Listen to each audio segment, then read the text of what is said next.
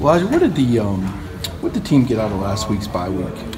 We got to clean up a lot of stuff and work with some different opponents that we're going to face coming along. So I thought it was a good, successful week. About just, I don't know, is healing the right word after you lose a tough game like that? I mean, what does the team kind of go through to get reinvigorated for the stretch drive?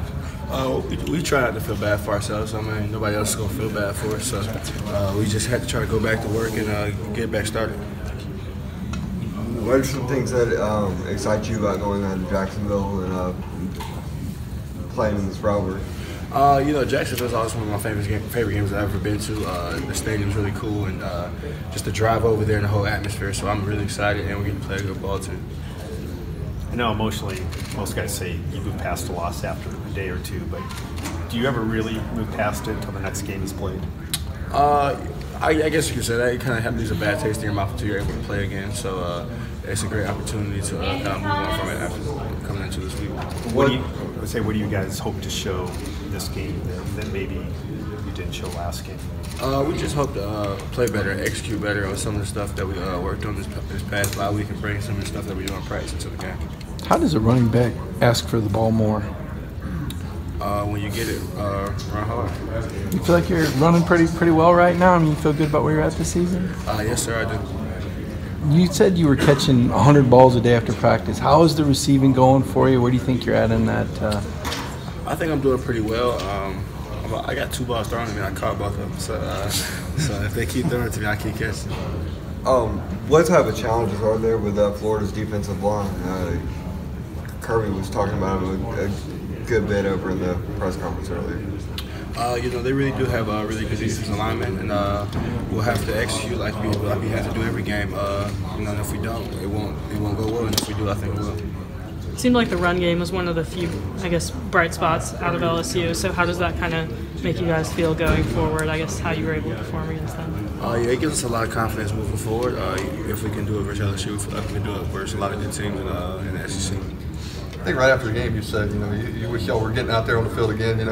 What's the anticipation, now that it is game week and knowing how well y'all did at LSU, how excited are y'all to finally get back out there? I'm always very excited to play, and it makes it even sweeter that, that we're playing in Jacksonville versus a big rival. Where's the message after that game, LSU game, that all your goals are still out there and achievable kind of resonate? Yeah, it doesn't really make us feel better about the loss, but at least gives us a lot of hope moving forward still, a lot to look forward to, a lot to play for. Where's this team's confidence level at right now? I think we're pretty confident. We're pretty confident what we can do when we execute. I think it all comes down to execution, and we're putting the work in, and we'll continue to put the work in this week, and hopefully it shows on Saturday. Kirby said it sometimes it can be a little hard to get guys started after having a few days off like you guys have had. But he also said that he thinks you all understand the stakes, like kind of how big this game is, what's at stake here. Is that something that's been kind of relayed, something you guys are talking about, that this is kind of a must-win and stay in the East? Yeah, for sure. Everybody knows what's at stake. Everybody knows what we're playing for. Everybody knows where we want to go. So as long as everybody's on the same page, and I think we are, I think we're gonna be fine. Is college game day coming? Do y'all ever? Does that make it seem bigger or anything? There? I honestly didn't know that, but it is what it is. At the end of the day, you gotta go play football. With stakes like that, how do y'all stay so even keeled, knowing like the anticipation that was around LSU, now it's again around Florida as a must-win? How do y'all stay even keeled going into games like this? A lot of us have played in big games before, and as we kind of look, kind of go back to that and just kind of stay in that same mindset. So we just, it's just another game that we have to win. Elijah, the Georgia notes show that 4 you guys, are averaging over 5 yards a carry. We've talked before, you're over 7. It seems like, how would you assess the running game? It seems like it's been going pretty well. Yeah, I think it's going pretty well. We have very talented backs, and we have a very, very massive and good O-line. So when you put those two together, it'll be good. And then, Kirby said after the last game, we probably should have gotten those guys more touches. I guess when you only get 7 or 8 carries, did it feel like, well, I wish I'd gotten it more? I know you have to leave that up to the coaches, but like I said, I leave that up to the coaches. When I get the ball, I just try to run hard as I can. How have you improved your game from last year, especially now averaging 7.5 yards a carry? I think I've been able to be a little bit more patient and kind of see things a little bit easier. The game's kind of slowed down a little bit, so I think that helps a lot. And I think I've gotten bigger, faster, and stronger since last year as well. You had a nice touchdown run at the end of last year's game. How excited are you? It's kind of like the same song as it's been all year. Now you are going to get out there really, really early against these guys. How excited are you to get, to have this kind of stage to show what you can do? Yeah, I'm very excited. Like I said, the stadium and the atmosphere and all the fans there and the split in between the half and half, it's amazing. It's amazing to play in, and I'm very, very excited. What would you tell a freshman that hadn't experienced the split that you're talking about? What's the best advice you got 3 years ago, and what would you tell them? There's no way to really tell them about it, but other when they walk in and see it for themselves, you look at it and then you just got to kind of just say, okay, it's just another game. You know what I'm saying? You got to kind of put that in your head. But I can't lie, it did kind of shock me at first, the first time I saw it. Do you pay any attention in a game? I mean, every game's so big anyway, but this is 9 versus 7, and there's a lot on the line when it comes to the Eastern Division. There's nowhere to hide from that.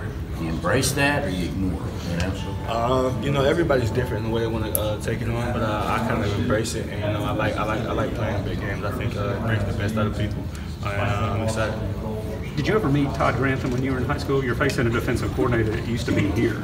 No, I've never met him. Do you think it's weird though, facing a guy that used to be here as far as their defense? Not really for me, because like I said, I don't know him at all. Elijah, y'all have had trouble getting off to hot starts. How big would be to get off to a good, fast start this time? I think it will be big going into the game. We'll try to work on those openings a little bit more this week, and try to really focus on coming out fast and playing strong the whole way through. Elijah, have you had a bad game this year? It seems like all your games have been pretty consistent and pretty good. Is there one game you were disappointed with? There's games I think I could have done stuff better. I try to continue to do better every game, so I try to get better every game. Well, as you guys, won pretty easily against Florida last year, how much, when you watch film, how much different do they look, given, the time with you guys in the East? What do you see on the other side of the ball versus what you saw last year? I thought they were pretty good last year as well. I thought we got off to a really good start and kind of calmed down. But I think this year they're playing really hard and they're playing real physical ball.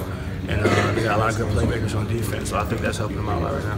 ESPN did a pretty good segment, feature on you and your dad. I think it's the most I've seen you really talk about him since really recruiting. It's something like almost like you.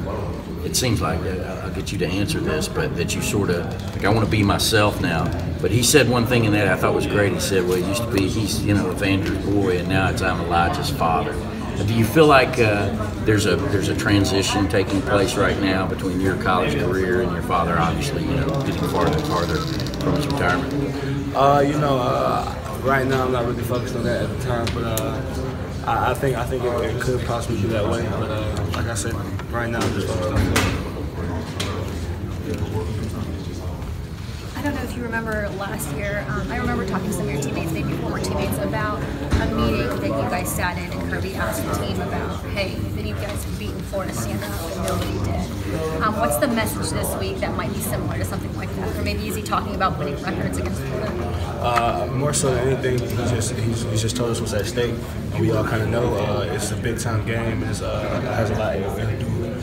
Whoever wins this game will be in the front seat in the East, and it's a really, really big battle. Are you feeling the magnitude of that, of having to win to be in the driver's seat? Yes, we all do, but we played a big time game before, and we're excited to play another one. How much does confidence play in the football period in this rivalry? Confidence is a big key. I think Florida's really confident. I think we're really confident, so we'll see.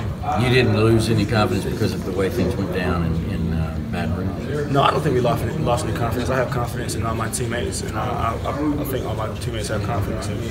So I think we're still confident, and we just know we have to execute. We just realize that if you don't execute versus really good teams, you get beat. And when you do, Elijah, how busy do you think you'll be in pass protection this week, given how good Florida is off the edge and how many sacks they've been racking up this year? It'll be very important to see the right spots and have the right mic IDs and stuff like that. And I think we've done really well in practice with it so far. And I think that as long as we're on the same page, we'll be okay. What stands out to you about Florida's defense? I would say definitely the speed of the defense is probably what stands out most to me. Did you guys really need a wake-up call after the game last week to right now? I mean, Johnson talked about the fact he thought that the defense did, and Andrew kind of agreed with what's your thoughts on that about a team needing a wake-up call? Yeah, I wouldn't say we needed one, but it definitely woke us up for sure. So we're awake and we know what's at stake now. So. One more question for Elijah. What was lacking? That, I mean, obviously failure to execute enough, but there's something that leads to failure to execute. I think it's a whole bunch of things. I can't think you put it on any one thing. We all just didn't play our best game, and when you gotta go to somebody else's house, in house of territory, I feel like you have to play your best game to win.